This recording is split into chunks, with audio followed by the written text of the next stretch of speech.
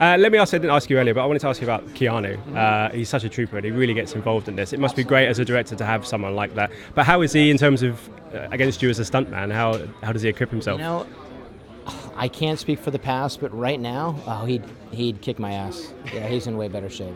I just sit and point now. He's actually doing it. I haven't physically done a stunt in years, and he's very current and he's very up to date on what the. Plus, he's getting really good in a car. I think. I don't know. I think he probably beat me.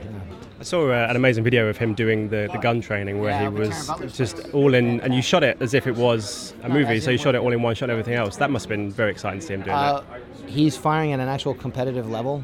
I mean, real rounds, real targets. The level of commitment he had to make to that was pretty serious. That's after only a few months of training. He actually did get better after that, too.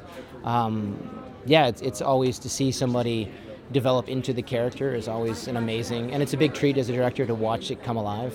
Yeah, I was very impressed. Whose idea was it very quickly to bring Laurence Fishburne in? Because I can imagine the reunion was pretty cool. We had always envisioned the Bowery King. It was written based on Laurence, but Keanu's the one that actually hooked up with Laurence, asked, and I still don't know how. Somehow got him onto our little movie, which was very cool. Yeah. Well, I hope you make another one. As I said to you earlier, I hope you make another one. It would be fun. Ladies and gentlemen, you're watching Hey You Guys. Hey You Guys, huh? Hey You Guys. Is that from the Goonies? It is indeed, yeah. Nice. Hey